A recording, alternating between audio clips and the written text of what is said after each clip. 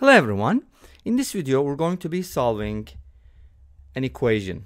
We could call it a rational equation, but soon we're going to turn it into a polynomial equation. So notice that we have x plus 2 times x plus 3 on the left hand side, and we have a rational expression 360 divided by x squared plus x on the right hand side. So let's go ahead and multiply both sides by x squared plus x first. That way, we have all the x's on one side and the 360, the constant, on the right-hand side.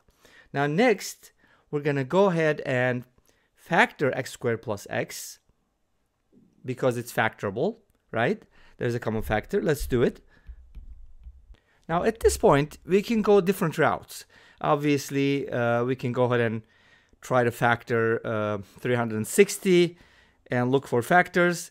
But we don't have any guarantee that the solutions will be integers, right?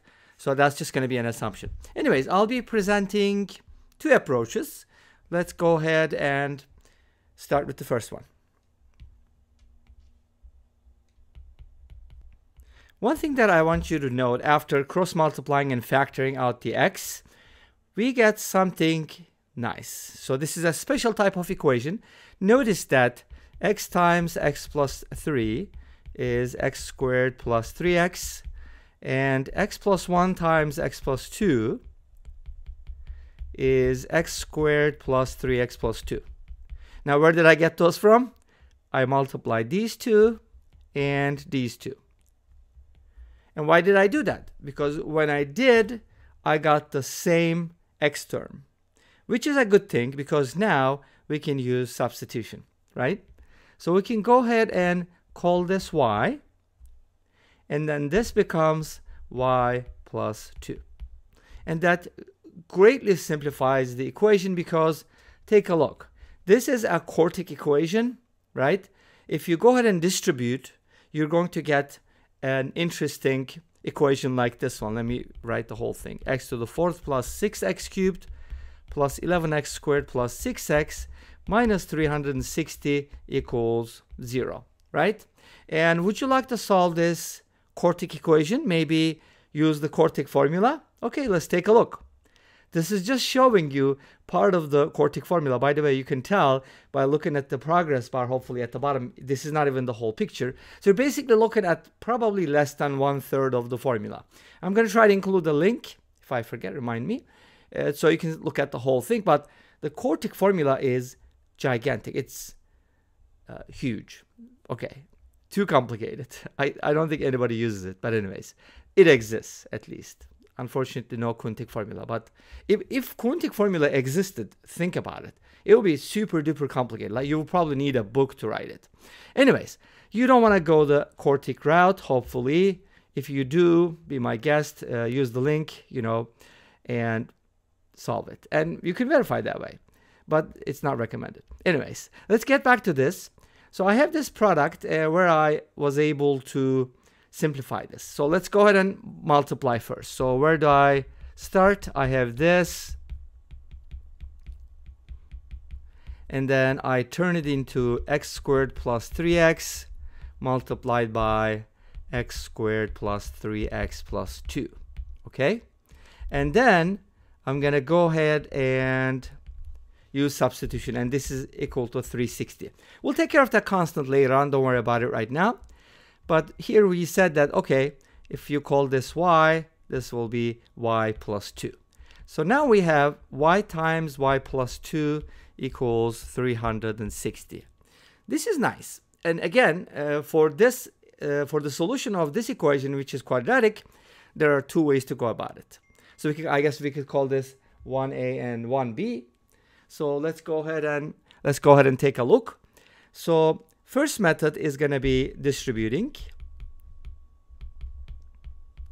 and then we're going to add 1 to both sides, and you'll see in a little bit why we're doing it. Now we did what is called completing the square. So we have on the left hand side y plus 1 quantity squared, and that's equal to 361. And notice that 361 is 19 squared, which is nice. So we can write this as plus minus 19. And from here, by setting the y values equal to 19 and negative 19, we get y equals 18 or y equals negative 20. Okay, so we get two values. And then let's continue with the other approach, like 1b. So this gave us the solutions, but those are y values. I'm going to back substitute and find the x values.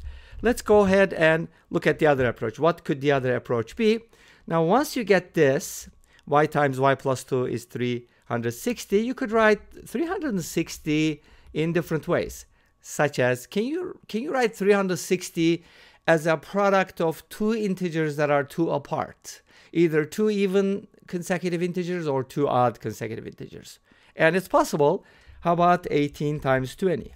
That works. That's not the only solution, but it gives you a solution. So from here we get y equals 18, or you can go with y times y plus 2. Since something can be written as 18 times 20, that also indicates that it can be written as negative 20 times negative 18 by negating both sides but switching them around, because this time negative 20 becomes the smaller number, and that is going to be our y value. And notice that we're getting the exact same solutions from here. Those are the y values. This is the Quartic formula. I mean, a piece from the Quartic formula. If you want to see the whole thing, check the link down below or somewhere else. Okay, let's go ahead and continue from where we left off. Now, we do have the following: y equals 18 or y equals negative 20. What is y? Let's remember x squared plus 3x. Okay, great. So x squared plus 3x equals 18. That's nice because this equation is factorable. How do I know that?